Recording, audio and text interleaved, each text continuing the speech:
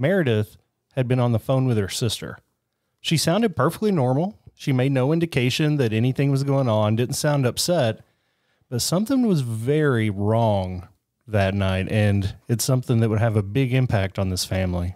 So at 7:17 a.m. on Sunday, January the 6th, the Metropolitan Fire Service was called to a house fire at the Pearce residence. Now, when they extinguished the flames, they found a pretty gruesome sight.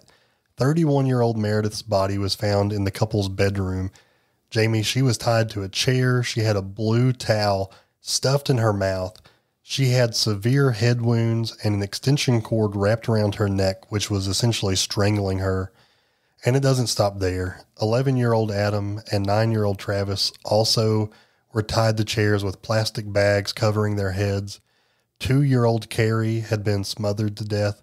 By some miracle, 8-year-old Matthew had been spending the night at a friend's house, so his life was spared.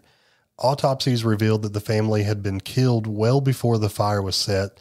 The crazy thing is Stuart was not home, and he's never been seen since. So I think that's kind of an important piece moving forward. Like ever, like 31 years. Right. Yeah, not like he just wasn't at the scene. Still hasn't been seen. Thank you for listening to this preview of True Crimecast.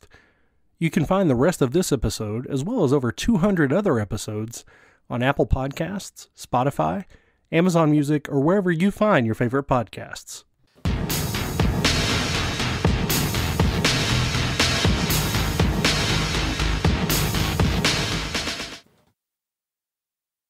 You've listened to True Crimecast, distributed by Stoveleg Media.